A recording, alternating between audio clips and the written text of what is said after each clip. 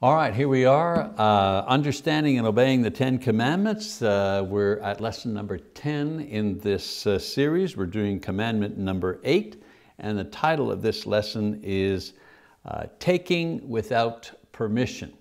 So let's read the commandment itself in Exodus chapter 20, verse 15. Very briefly, it states, "Thou shalt not steal. Thou shalt not steal." So the basic command is that you are not to take without permission what does not belong to you.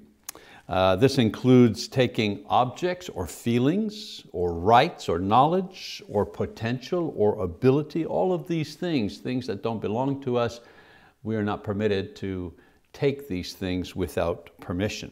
The key question, regardless of the object, is, does this thing truly belong to me? And the key principle is that we should love our neighbor as ourselves, and so therefore we would not take from our neighbor in a manner that we would not want others to treat us. Aside from property violations, stealing is always an act of unkindness towards someone else. So, how do we break this commandment? Various ways that we break this commandment. First of all, basically taking property that is not ours to take. Stealing, fraud, cheating, borrowing without paying back. Extortion, for example, threaten someone to give you something under threat of violence. Another way that we break the commandment, through gambling, popular way.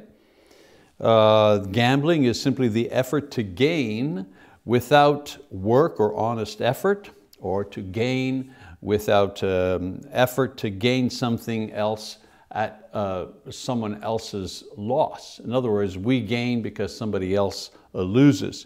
As far as gambling is concerned, many people have to lose so one individual can win.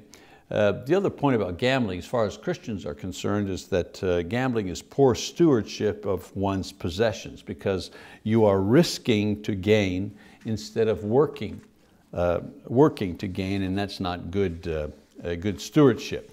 We know that gambling is exercising low moral standards. Let's face it, no one is able to witness or exalt Christ through the action of gambling. Even non-believers see gambling as a vice and not something that Christians should be doing. The command not to steal also includes failing to give full value. Becomes a little more subtle here. Companies, for example, that overcharge for their products, or employers who don't provide for their employees in a proper way, or employees who are lazy, or false and misleading claims about the value or the effectiveness of products or services. All of these things, failing to give full value, is a form of stealing. Another way we break the commandment, denying someone else's rights. I mean, it's a just thing to press for true and equal rights. That's a biblical thing. However, not everything is a right, and not everything we do is right. For example, it's not our right to, it's an old story here, or an old example, but it isn't our right to yell fire in a crowded theater for fun, when this is not true. To deny someone their true rights by law is a form of stealing. Another way that we break this command, and I know I'm going through them quickly, just giving you the highlights here, but another way that we break this command is failing to give to the Lord. Now, talking about the believers. 1 Corinthians 16, 1-3, Paul talks about the command to, in God's word, to provide a generous portion of what we have been given by the Lord in return to the Lord. When we fail to do so, we fail to recognize who it is that provides us with everything that we have. And we are stewards for Christ who are not able to make a good witness with our offering to God if we refrain from doing that. Make no mistake, no one is impressed with a stingy Christian, no matter how much Bible he knows. A lot of people, they know the Bible and they spout a lot of things, what they know about the Bible, but in their actions, we see a kind of a hardness of heart or a stinginess. That doesn't impress non-Christians very much. It's not a very good witness for Christ. I mean, the idea is, if Christ gave His life for us, how can we hold back in the giving of money or service so that others can be saved by Him? It's one way that we witness our faith. There are other aspects to this commandment. Thou shalt not steal, but the few examples that I've given you gives you an idea of the many ways that people break this commandment in relationship to other people, and how we break this commandment before God when we do not properly give to God a portion of our prosperity. Now, although this command is stated in negative terms, thou shalt not steal, there are some positive elements that are attached to it. For example, good stewardship, and I've spoken about that before. It's not just about stealing. The reverse is the admonition to care for the things which God has given to you and into your care. God wants us to be good managers of what He blesses us with, whether it's great or small. And if we are good stewards, then we're not tempted to steal. In Matthew 25:14-30, the parable of the talents, that parable teaches that God forbids us, that God provides us rather with everything that we have. The money we have, the health that we enjoy, the talent that we exercise, the opportunities in our life, the abilities and so on and so forth. God is the one that provides all of these things. God allows us to manage these things. And God will, however, require us to give an accounting of what we have done with our blessings and our opportunities. God will reward and punish accordingly. The Bible teaches us these things. And so the positive and proactive side of this commandment calls on us to practice good stewardship of our blessings. Good stewardship is the opposite of dishonest gain. The second positive element promoted by this command is proper priorities. Good stewardship requires us to establish the right priorities with our blessings, whatever those may be. So here's a basic priority list that can provide guidance. Priority list. Number 1, give the first portion of your blessings to the Lord. In Matthew chapter 6, verses 24 and 31-33, we read the following. Jesus says, no one can serve two masters, for either he will hate the one and love the other, or he will be devoted to one and despise the other. You cannot serve God and wealth. And then in chapter 6, verse 31, he says, do not worry then, saying, what will we eat, or what will we drink, or what will we wear for clothing? For the Gentiles eagerly seek all these things, for your heavenly Father knows that you need all these things. But seek first His kingdom and His righteousness, and all these things will be added to you. So this may not be the biggest portion that you give. This may not be the biggest portion you give or spend or invest, but it needs to be the first that you consider if you want to have your priorities correct. In other words, if you want to have your priorities correct, then the first portion of your gain or your wealth or your salary, the first portion needs to go to the Lord. If you give God the first portion, then He will bless you in the management of the balance. So if I have $100 and I give God the first portion, whatever that is, let's say it's $5 or $10 or $20, doesn't matter.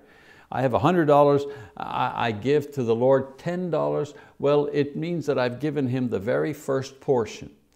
And because I've given Him the very first portion willingly and faithfully, He blesses me in my management of the rest that I keep. In other words, God deserves that we should give Him everything that we have because He has blessed us. But He only asks us to give Him the first portion. Doesn't ask us to give everything, just the first portion. And when we do that, He helps us manage the rest. Second, we're talking about priorities. First, give to the Lord. Second, take care of our family. In Matthew chapter 5, verse 8, in 1 Timothy rather, 5 verse 8, Paul writes, "But if anyone does not provide for his own, and especially for those of his household, he has denied the faith and is worse than an unbeliever." So if you don't care for your family, you're not witnessing for Christ, basically what Paul is saying here. Your family, of course, includes those in your family who need your help. Parents, grandparents, widows, orphans, those people in your family. So we're talking about priorities in how we distribute our wealth and how we distribute our salary, so on and so forth. So priority number one, we give the first portion of our increase to the Lord. Priority number two, we take care of our family.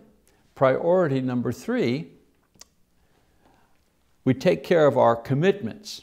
In Matthew 22, verse 21, and Romans 12:11 says the following. They said to him, there was a question of the apostles having to pay tax. Should they pay the taxes to the Roman government? And some Jews thought, well, that was blasphemous because the picture of the emperor was on the coin, and that was blasphemy, that was idolatry. And they were trying to trap Jesus in a no-win situation. So Jesus says, bring me one of these coins. Because they were saying to him, should we pay taxes as Jews? And so Jesus says, bring me a coin. And He asks them, whose picture is on this coin? And that's where this passage picks up. It says, they said to him, Caesar's. Then He said to them, then render to Caesar the things that are Caesar's, and to God the things that are God's. And then in Romans chapter 12, verse 11, Paul, speaking about our responsibility to the government, says, not lagging behind in diligence, fervent in spirit, serving the Lord. So you have the two here in balance in your commitments. You have to pay your taxes and your bills and your loans and your living and recreational expenses and your savings and your investments. I mean, you're part of a community and you support the community with your taxes and your neighbors with your timely payment of your bills and your future with wise savings and investments. God will always provide for these things if you provide Him with the first portion, and then provide for your family, and then take care of your commitments and your obligations.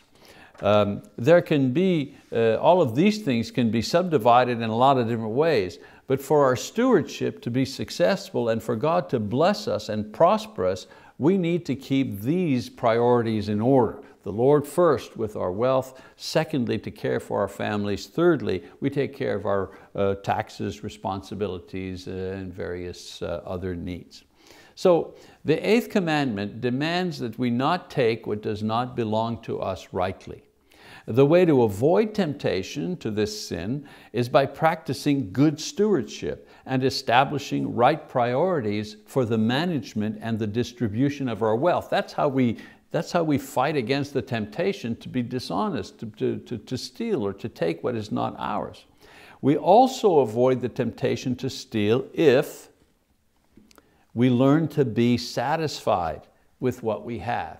The other things we said about priorities, that's kind of a practical day-by-day habits to get into that will enable us to resist this temptation to take what is not ours.